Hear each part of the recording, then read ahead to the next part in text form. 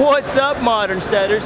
We're here at the Mother Earth News Fair and we're looking at some nice gardening tools that this gentleman makes in his backyard. Let's find out how he does it.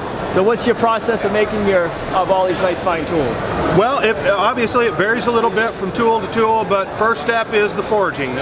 We start forging all the shanks first. The blades, I cut these blades out in a plasma machine. We buy this in 4x8 sheets. And depending, like I say, depending on the tool and quite what we're doing, we'll do all the forging, get ready to weld, and then there's a cleanup step to get this down to pristine metal for the weld. Weld them on there, and then the trowels, for example, they go back, they go for another round of forging where I cup them and put the bend in them. After that, they sit and cool off a little bit to where we can mess with them again, and then they go back into the forge a third time for a heat treat cycle.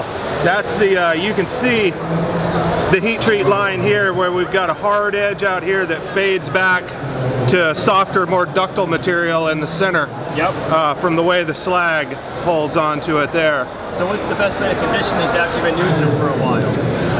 Well, after you've used them for a while, a little bit of any kind of a light oil. I like the beeswax and linseed oil because the wax gives the oil a little bit of extra tack to help hold on.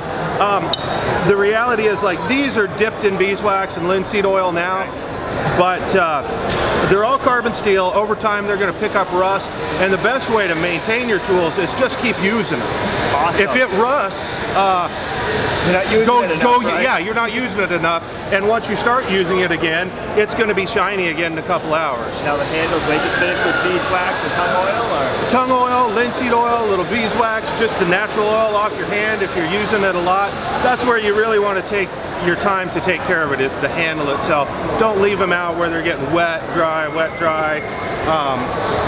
Take good care of the handle, and the rest of it will be fine.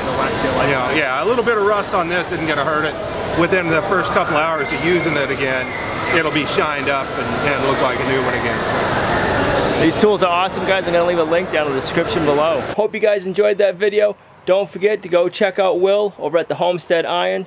The link will be down in the description below. And tell him hi from Lumnah Acres. We'll see you guys next time.